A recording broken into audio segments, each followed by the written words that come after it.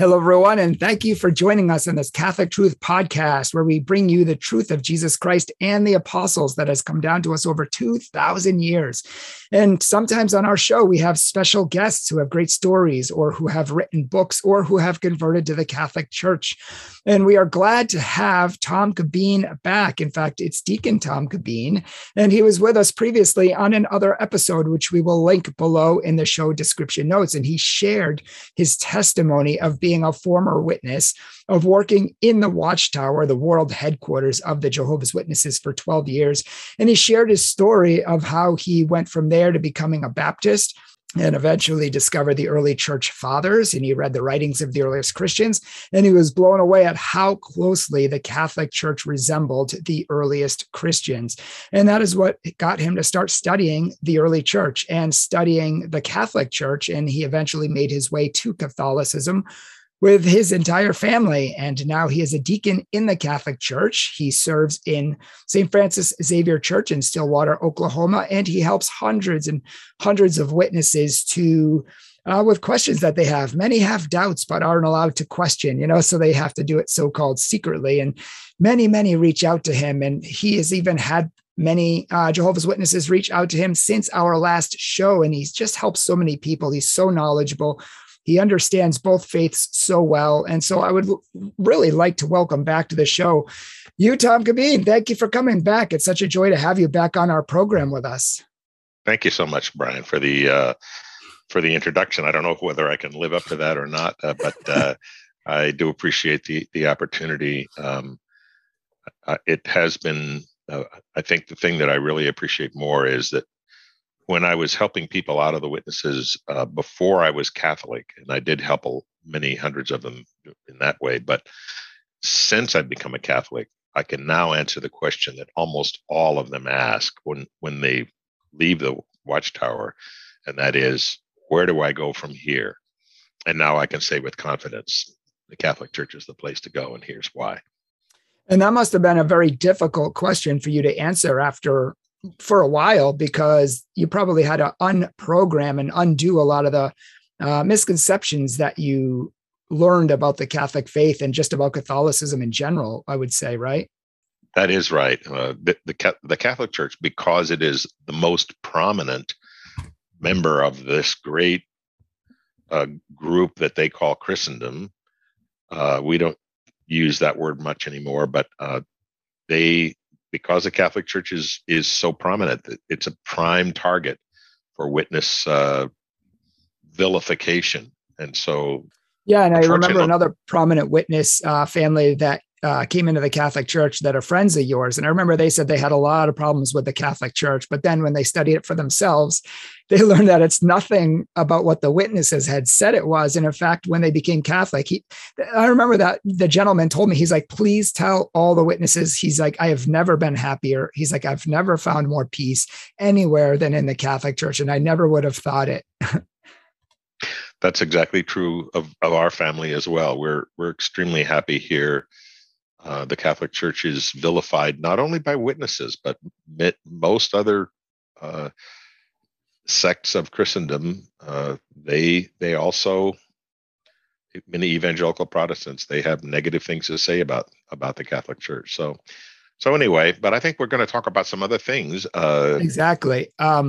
So last time you shared your testimony with us of how you became, Catholic and found your way to Catholicism, and we had talked last time about wanting to go deeper into some of the problems. You were only, able to go surface value into some of them. But this time I'd like to talk a little bit about the history and about some of the doctrinal problems with the Jehovah's Witnesses and with the Watchtower. So maybe before we discuss those in depth, maybe you can just begin by talking about some of the problems that you began to see while you were a witness, some of the things that you began to have doubts about, and some of the things that maybe had led you out of the witnesses in the first place. Well, the witnesses they have a number of erroneous doctrines. And those erroneous doctrines, maybe I'll kind of start with that. And these are not things that I saw immediately, but I began to have some questions. My first real problem with the witnesses, I think the most serious problem had to do with their claim that they, in 1914, began a special period of time in which God was going to deal only with Jehovah's Witnesses, and they would be the only ones that would have his message to give to mankind. But the reason why they believe that is, and I'm going to give you a little list here of beliefs and doctrines of Jehovah's Witnesses that are problematic. And the first is Adventism. They grew out of the Second Adventist movement of the 19th century, the 1800s. And the Adventist movement is marked by, it was just a movement, it was not a separate religion, but Adventists believe that it is possible through calculations and interpretation of prophecy to calculate or to figure out when Christ is going to return. This is something that Jesus explicitly said, you will not be able to figure out when I'm going to return. And that's why we have to stay alert. So it's founded on a faulty foundation. It's founded on the idea that you can figure it out. And so almost everything in the witness teachings has to do in one way or the other with the nearness of the end, how close it is, because we've got some kind of inside track that we can calculate when it is. So that's sort of foundational. They misunderstand who God is. Their concept of God and what monotheism means is much more along the lines of what Muslims believe than it is what traditional Christians believe. They do not believe in the Trinity. They do not believe that God is Father, Son, and Holy Spirit. They completely misunderstand. It isn't even that they misunderstand it. They don't even continue or go into the discussion of the difference between person and nature. So they also misunderstand who Jesus is. They believe that Jesus is actually another name for the Archangel Michael. They do not know who the Holy Spirit is. They don't see it, the Holy Spirit, as having personality, but rather it is an active force, they call it. They do not understand the nature of man, whether that we're made of a physical body and a spirit soul. They teach that your soul is you, that soul is just another name for a man. They don't understand how salvation works. They believe that it's not going to be happening in this life, but in the coming millennium. They don't understand the hope of Christians, whether that they believe that Christians are divided into two groups, a group that's going to live in heaven, very, very small, comparatively speaking, and the rest of them are going to live on earth. They misunderstand God's purpose. They think that God's original purpose was to have everyone live on earth, but they don't explain how it is that, thanks to the devil and his misleading of mankind, that now 144,000 people are going to go to heaven. So now that puts God in a reactionary role against the devil, that reacting to what one of his creatures does. They don't understand. So the whole thing has, or they misunderstand the church. They think of the church in terms of an organization, and that is a way to marshal resources to do something, which is to preach this good news. That is the good news that the end is almost here. So they completely misunderstand the gospel, the good news. They misunderstand the need of a hierarchy. Their hierarchy, they believe that they have none, but their hierarchy is more complex than that of the Catholic Church. And then where that has led them is in order to separate from other sects of Christendom, they reject. So their primary approach to understanding Christianity is negative rather than positive. They're much more defined by what they don't believe, what they reject, than by what they do believe. They've rejected the cross. They reject the Trinity, of course, the doctrine of the soul and the doctrine of hellfire. They have no concept whatsoever of sacraments. They do baptize, but they don't call baptism a sacrament, and they misunderstand what baptism is all about. And then they have these other little crazy things like they don't accept blood transfusions. They don't allow people to serve in the military. They don't allow you to vote, have anything to do with politics in any way. So it's really, it started out as a movement, and we'll talk a little bit later about how this happened. I read that you don't even have Mother's Day or Father's Day or, Valentine's Day. And basically any kind of day that anyone likes is pagan. And they try to find some way to make it pagan. Oddly enough, they still celebrate wedding anniversaries, but no birthdays. And it seems that primarily their approach to this is driven by a desire to be different from other religions.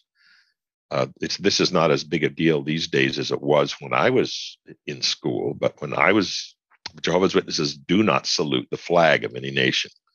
And so when I was in elementary school in the 1950s, this was a big deal. Me not standing up and saluting the flag, only not even 10 years after World War II had ended, many families that had kids in school with me had lost somebody or had someone injured in the war, and patriotism was running high.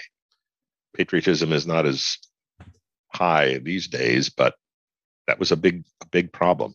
But there's all of these things that they've set up as just a way to separate themselves from other religions. And that makes sense to me. Why that is.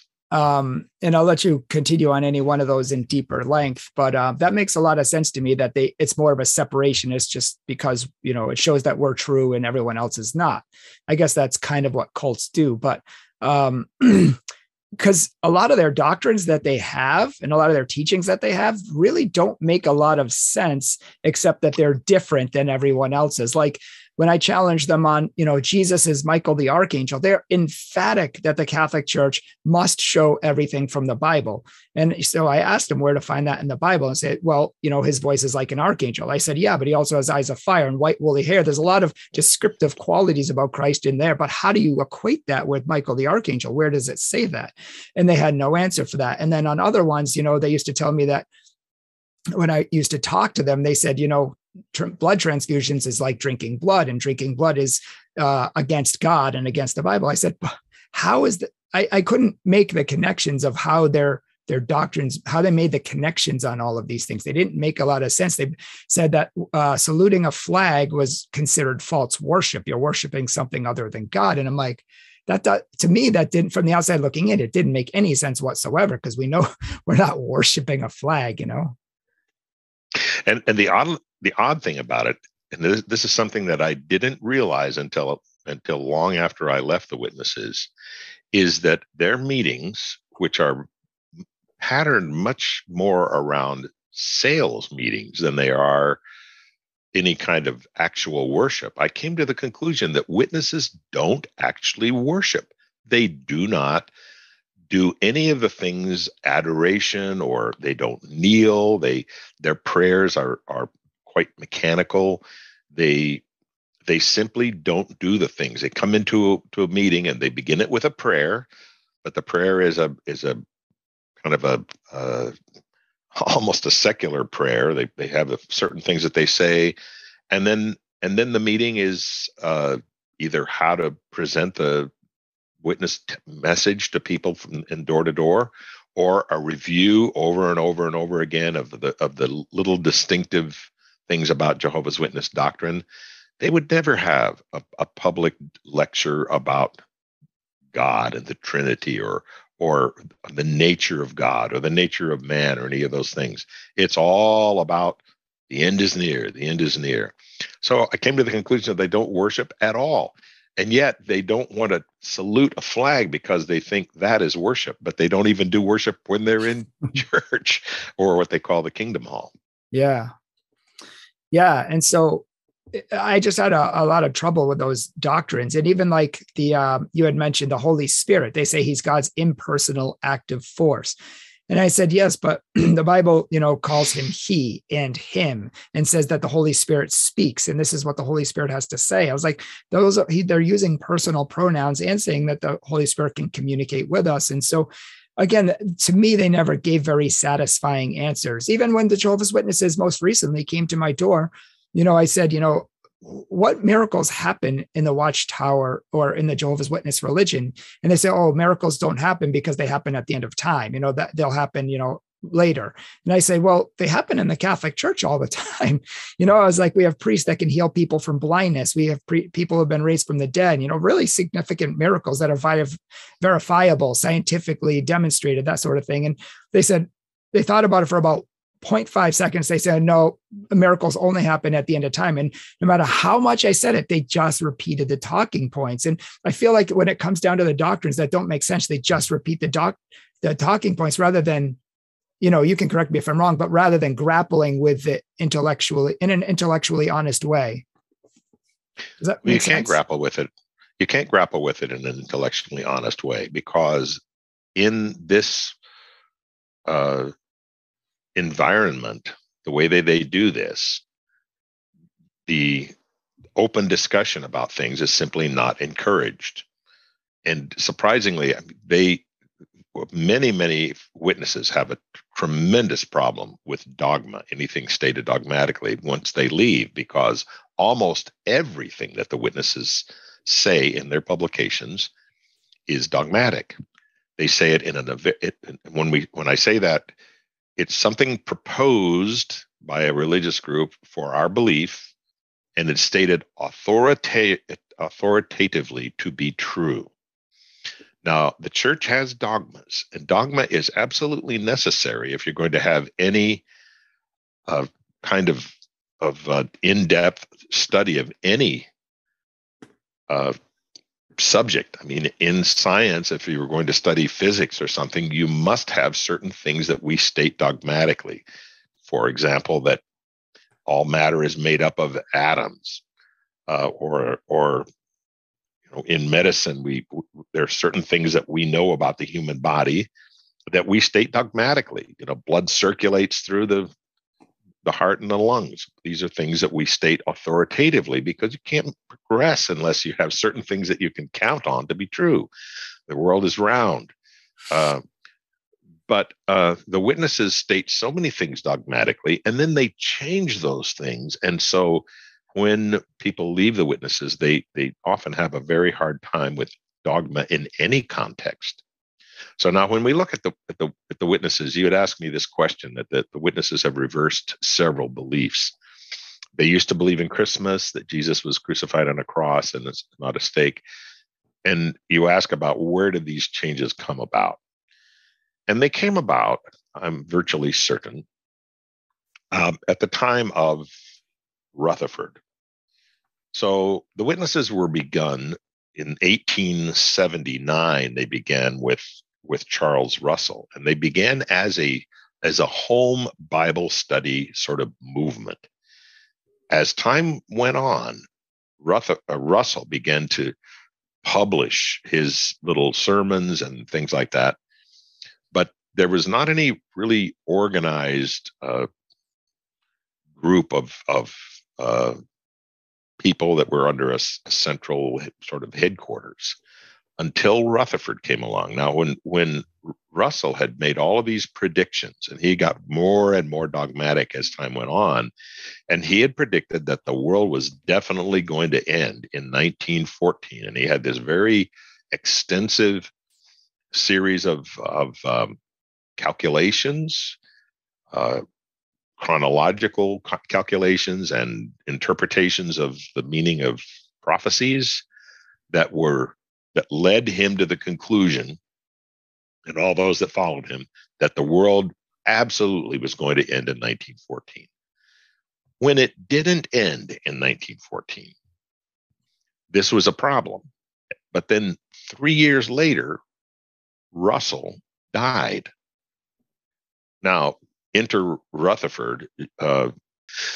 Rutherford had no kind of religious training at all. He was a lawyer, and he didn't believe much in religion, but he liked Russell's books, and he read him sometime in the late 1800s, read some of his books, and wrote them a letter, and it resulted in him becoming legal counsel for the organization, or the International Bible Students. And then when Russell died, Rutherford seized power. Russell had wanted an editorial committee to be formed to produce literature. He got rid of all of those guys, and he took control of that organization. It was a fairly major schism. And he, from then on, began to shape JW doctrine, or actually the doctrine and practice of the people that would become Jehovah's Witnesses. He was the one that changed their name. He published a book, the 7th book in the series of books that studies in the scriptures that Russell had started. And that book, called The Finished Mystery, was a big attack against all political and religious systems. And it ended up for him going to prison because of sedition. And that little stint in prison, he didn't stay there very long, but this completely shaped his confrontational approach to government and church. He attacked churches. He attacked anything that had to do with government. And I think that was this is just my opinion here, that whole approach that he took, and again, he was not molded by a seminary study of Jesus' life, or desire to really know the scriptures. He was figuring it out for himself.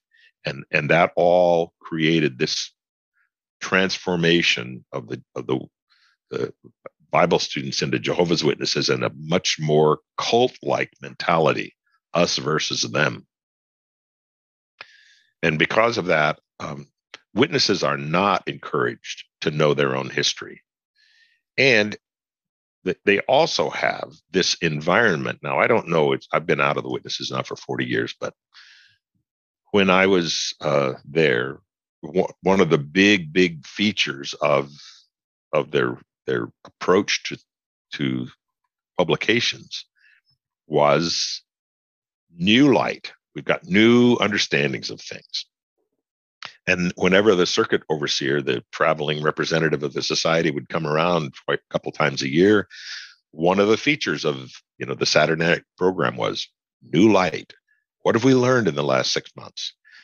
And that approach involves kind of mentality of rejecting anything that came before and just accepting what's new. That idea that last week's news, that's old news, that's we're not going to pay any attention to that. And that's why when you try to talk to Jehovah's Witnesses and you show them something that happened in a watchtower 20 years ago or 40 years ago, oh, that's old. That's been replaced by new light. That actually sounds exactly like the Mormons. They've said the same thing, that, oh, well, they used to teach that, but then we had a new revelation. They call it new revelation rather than new light, but it's the same thing. They say God has shined light on us. And the problem with that is it contradicts a lot of the older things that have passed before them. And it seems to me that God contradicts. Now, in Christianity, we have an evolution of doctrine. We have an understanding of new light, but it never contradicts what came before. It only helps us to understand it in a deeper light. Whereas I feel like in the Jehovah's Witnesses, Mormons, and certain other religions, it's God taught one thing and then nope, he teaches something completely different now. At least in Mormons, I can't speak for Jehovah's Witness. It almost sounds like he changes his mind quite often. Well, in the Catholic Church, what things are dogmatically stated. So we have in the Catholic faith the Apostles' Creed. The creeds, which are often attacked by some church, the idea of a creed, but creed simply means this is what I believe. Credo, Latin.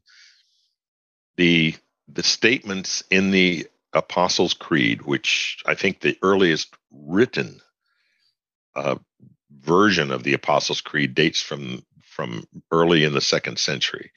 So, but those teachings we use still today when we baptize people. We ask exactly those same questions because those beliefs haven't changed a bit. Exactly. When it became time to clarify something with regard to the nature of Jesus as a result of Arianism in the Council of Nicaea in 325, we created a creed. It was slightly changed in Constantinople in was it 341. But we use that creed every Sunday. It hasn't changed in a bit. So the and I might add that the creed didn't contradict anything that Christians believed before. Exactly. That it just explained it in a deeper way. Some Yes, we added that people were having. Exactly. We added the words God from God, light from light, true God from true God, begotten, not made, consubstantial with the Father. These are the qualifiers that we put for Jesus because someone had come up, Arius had come up and said, no, Jesus was not truly divine. He was everything but divine, but he wasn't divine. He wasn't of the same nature as the Father. And the church came back and said, yes, he was. He's of the same nature, consubstantial with the Father. But see, the witnesses don't have any kind of a concept of things like that because almost nothing that Russell taught is still taught by Jehovah's Witnesses. Even his big deal about the date 1914, they still have that date, and it's still a kind of a big deal. But 1914, which was one time the end of the end has to come by 1914. Now it became the beginning, and then the end is going to come sometime after it. They're running into some real problems now because 1914 is over 100 years back, and so they once taught that there was a generation that would see 1914 and would see the end, but now anybody that was old enough to understand anything about what was going on in the world in 1914 is dead or dying. They're well over 100 years old. This is 2022. We've got we're coming up on almost 110 years since then. So the whole idea of the witnesses teaching things that are changeable, but teaching them dogmatically has a tendency to destroy in their adherents faith in anything that's been stated dogmatically, and faith ultimately in truth itself. Truth being that my idea of reality conforms with the actual state of affairs, what actually exists out there. So, which is sad because Jesus is truth, and he stated things dogmatically, of course, because he's God. He's the divine Son of God. But what he said was perfectly true, and we believe that he handed those truths on to the church, who passed those on to future generations of the church. So, of course, we're going to believe truths because they came from Christ. Of course. Now, you asked me, you'd read a sort of famous Watchtower magazine. It's Should You Believe in the Trinity? And it's riddled with many historical errors and things. But what really struck me is they tried to use the early church fathers to show that the earliest Christians in the first 300 years of the church did not accept the Trinity, and they did not accept the divinity of Christ. And so when I went through this, I don't know if anyone out there could see it, but I underlined extensively, wrote in the margins, because I have the actual writings of the earliest Christians here. And when I measured up what they said the earliest Christians claimed, and then what they actually claimed, were very much different. I mean, they use a lot of ellipses, the 3 periods. They actually change things. I think they summarize what they think the early fathers said, but none of these quotes are actually what any of the fathers said. So it flabbergasted me how they could be so far off. And if they're that far off with that, what else are they far off on? Just about everything, Brian. So the Watchtower writing policies, and I worked with the writing department very regularly when I was there, because as the supervisor of all the printing operations, I had to uh, talk to them about artwork and other kinds of things like that. Um, the the Watchtower writing policies don't really encourage objective research. They very often start with a conclusion and then set out to prove it by any means possible. They often misquote sources. This is not really honest. They oftentimes quote a scholar, take something out of context, to, as you just pointed out, to try to make them say something that they didn't really say. Or they'll take something about a discussion about one thing and apply it to something else. They plagiarize very often without credit. Just whatever it takes to make it appear correct, they do that, and they also do not encourage rank and file Jehovah's Witnesses to check Watchtower claims against secular sources. They're taught to trust the society completely. And so, because of the fact that there's this regular stream of materials that are coming out of the Watchtower publication and printing plants. I don't know if they print the Watchtower in Awake magazine anymore, or they just produce it mostly in PDF format. But there's constant written materials that come out, and you're encouraged to read them. There are 2 Watchtowers each month and 2 Awakes each month, or at least there were when I was there. That means you've got basically a magazine per week that you have to read. They're not big magazines; they're 32 pages long, but but they don't encourage you to check that out against some other sources. So this creates a situation where people begin accepting things without really having the opportunity to check them out. Another thing that they do that plays right into this same idea is they publish their articles and books anonymously ever since Rutherford. Now, Rutherford took credit for all of the books, and he wrote a lot of books and a lot of other articles and things. But after Rutherford died and Knorr took over, everything that was published by the Watchtower Society was published anonymously. Now, they claim that this is a mark of humility of the authors. They don't want to take personal credit for all of this. What it's actually doing is deflecting accountability from individuals to the society. So if some individual comes up with a crazy idea, like you shouldn't have a blood transfusion, well, you can't go to that guy and say, hey, I want to know where you got this idea. No, this is the society that's saying this. This is basically God working through his people. So if you question the conclusion, you're really questioning God. Now, that may sound crazy to you, but to witnesses, it doesn't sound crazy. They accept that very, very much. So when we left the witnesses, I remember having a conversation with somebody who when he left, he said, I was curious how Jews understand the prohibition in the Old Testament against eating blood. Why don't they, take blood transfusions? Why don't they interpret it like the witnesses do?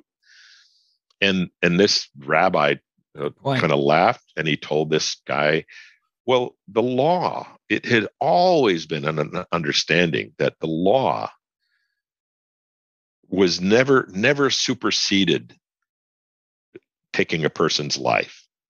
So in other words, if it came down to obeying the law or preserving someone's life always trumped the law.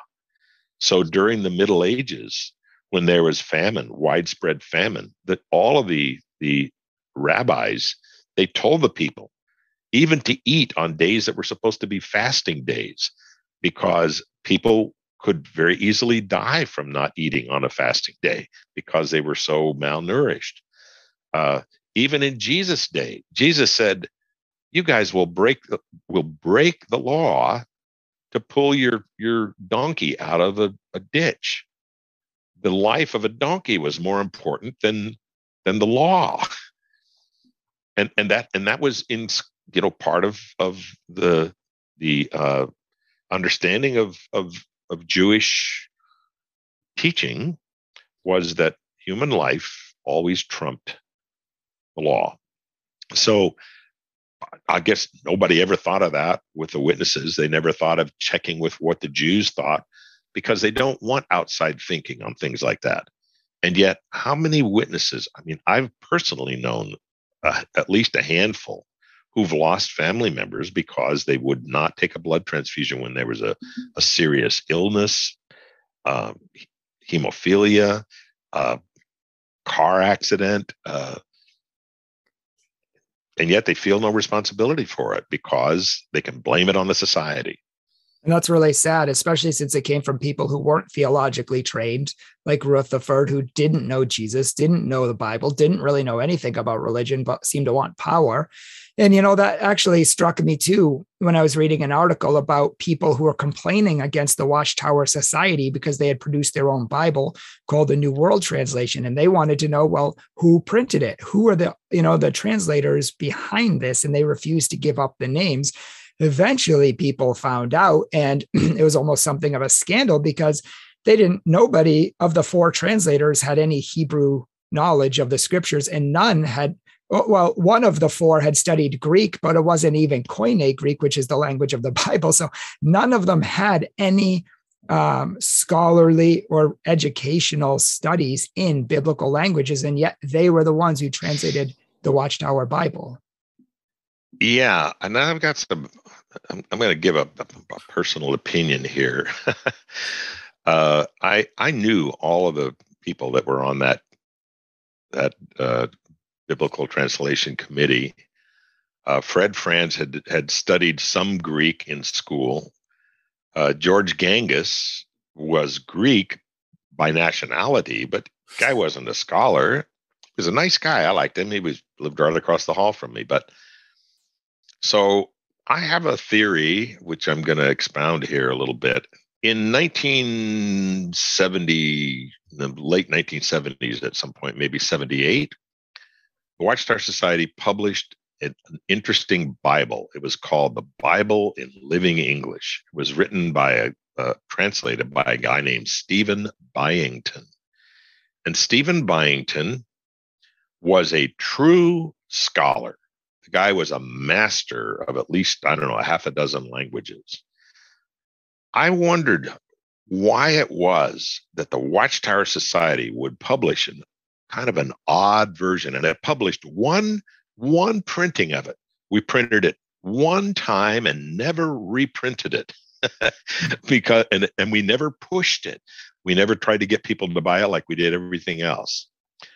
I actually personally believe that Byington did almost all of the translation of that Bible according to their wishes, and that he did that as a quid pro quo for having his kind of odd Bible in Living English published. I think that he did all the heavy lifting. They approved it. They, meaning mostly probably Fred Franz and Knorr, approved it, and then they had it printed. This is just a theory that I have. But one time I spoke to a member of the governing body about that, and he said, well, when I found out what had happened, he says, I was so angry he wouldn't talk about it. So he didn't tell me this. I'm not going to quote him on this, but he definitely gave me the idea that there was something funky going on with Stephen Byington and the New World Translation. So that's my theory on this, because there absolutely was not any scholarship there. And there weren't any witness scholars around who were willing to do that. So I think the only scholar I can trace even closely to that is Byington. He was not a really deeply religious man. He was an anarchist. Hmm. But what an odd thing, isn't it, that they would publish someone's Bible, uh, and never use it in their very, very rarely quoted in their publications, do one printing of it, and that was it. And then remake it with people who have no idea of the biblical languages. It just goes back to what you were saying, the anonymous nature that they have of printing stuff that you don't know what they're saying or printing. And what really frustrates me, and is I have a large collection, of Watchtower magazines and such, but what struck me when I read these is they always, and they're the only ones I know who do this, but they'll say like, one scholar in England said this, a scholar in Australia said this, one person in Siberia said this. And I'm making this up off the top of my head, but they just say, we don't know if they're scholars. We don't know who they are. We don't know if the quotes are accurate. There's no way to source them. There's no way to trace them, cite them. And if they're really worried, or I should say, if they're really confident that they have the truth, then why not just cite the sources? Why not just put them out there for all to see? Anytime that people don't want to discuss something and let you ask whatever questions you have about it, if they're unwilling to do that, a red flag should go up, because they're not confident of what they believe, that what they believe or what they are saying is true. And that's in every context. It's true politically, it's true scientifically, it's true in religion.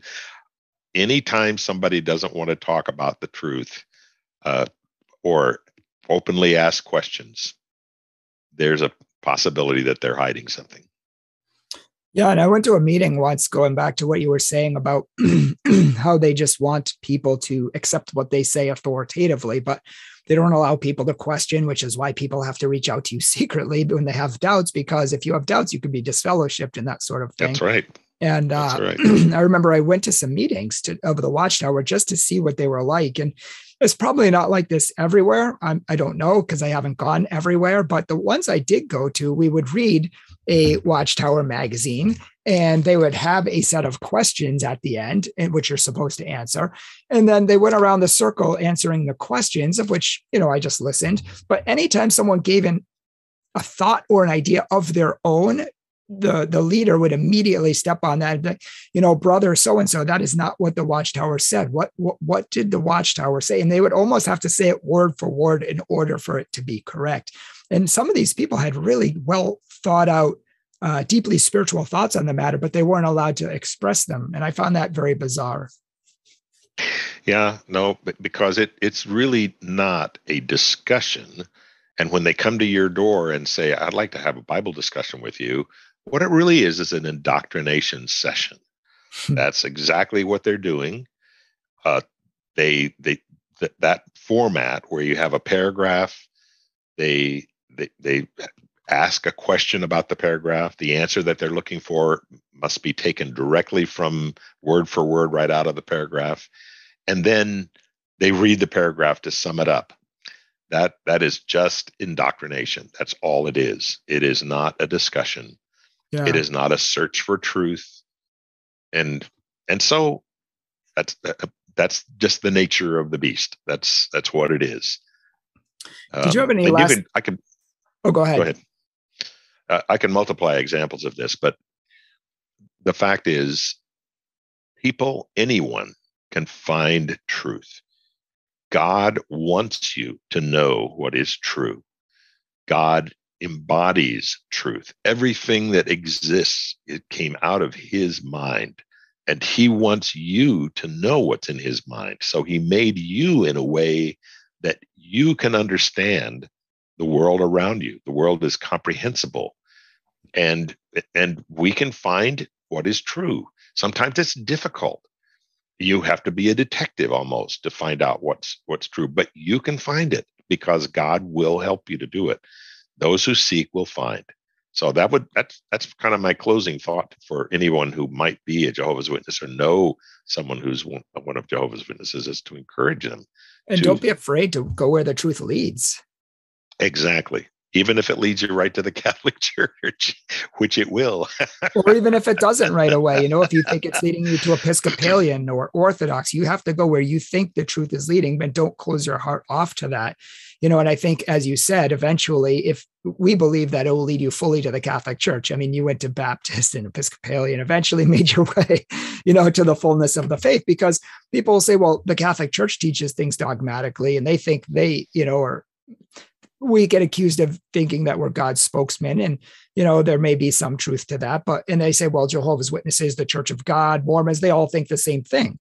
I say, I agree. But the difference between them, the big difference, is that we believe Jesus started the Catholic Church, and there's a lot of biblical and historical evidence to substantiate that. And if you read the writings of the earliest Christians, they teach what we teach today. Whereas the Jehovah's Witnesses, the Mormons, the Seventh-day Adventists, the Church of God, Christian Scientists, and all of these modern churches who claim to be restorative Christianity, claim to be the true church, were all started in the 17 and 1800s by different men at different times with different messages. And they don't go back to Christ. And there's no way you can verify or trace that back. And if you read the writings of the earliest Christians, their religions do not match up to what the earliest Christians taught. As far as I know, nobody taught the 144,000 doctrine that the Jehovah's Witnesses taught. There's only one person in the early church I know who taught that Jesus wasn't God, and that was Arius, and that's what led to the whole problem in the first place. And the whole church jumped on him because it was different than what regular Christianity already taught. And so I think it's very easy and verifiable to find truth if you're open to look for it. Yes, and there's nothing to fear from asking questions about things. The truth can stand up to scrutiny. So, go ahead. I might add to that. There is something to fear in the sense that, and this is not what you're talking about, but I know a lot of witnesses and Protestants are coming to us here at Catholic Truth saying we want to become Catholic, but we're afraid because our families, we care what they think of us, or we care about being disfellowshipped, or we care about this. That's a legitimate fear. I don't think that's what you're discussing, but I think the trip can be a little difficult, but we have to remember that Jesus tells us to pick up our cross and follow him. And I think that's a big reminder. I don't know if you would agree with that. Well, of course, anytime that you follow truth, Jesus said, I did not come to bring peace, but to bring a sword. And he said that families would be divided one against the other. But this is true in every context. How many families do you maybe know? I mean, even now, maybe you've got parents that are Republicans and children that are Democrats that are fighting with one another, and they cannot have a civil discussion about things. When you take a stand for believing anything, somebody's going to disagree with you and not like that. But that's the nature of truth, that some people aren't going to like it. Now, I don't know where we are time-wise, but I was going to tell you very briefly when the one thing that really moved me to seriously question was this the doctrine that they have of calculating the time of the end, and it was wrestling with that issue and trying to correlate I first started out by a very thorough understanding of their teaching. What are you teaching here? And what does it mean? How important is it? It became, it was a foundational teaching for their claims to be God's representative. And their doctrine basically claims that Jerusalem was destroyed in 607 BC, and until 1914 AD, there was 2,520 years that passed during that period of time, during which God's kingdom was not active. And that explains why Jesus would come somewhere in the middle of that, and then the church that he founded would just fall apart, which is what they teach. When I learned, not due to my own efforts, but another witness who did this and sent a letter into the Watchtower Society, which I providentially got to read, that convinced me that you could actually take secular sources and validate or invalidate the claims that the witnesses made. So that was where my beginning of the end started with Jehovah's Witnesses. And it didn't just convince you either. It was kind of like a bombshell in the watchtower itself, wasn't it? It was, yes. I was sort of writing on the atomic bomb there. I didn't realize how seriously they would take it, but they did. But a lot of high up members began to doubt the organization and really ended up leaving the organization in the end too. But when people who are writing the literature don't believe in what they're writing, this is terrible. This is really a tremendous form of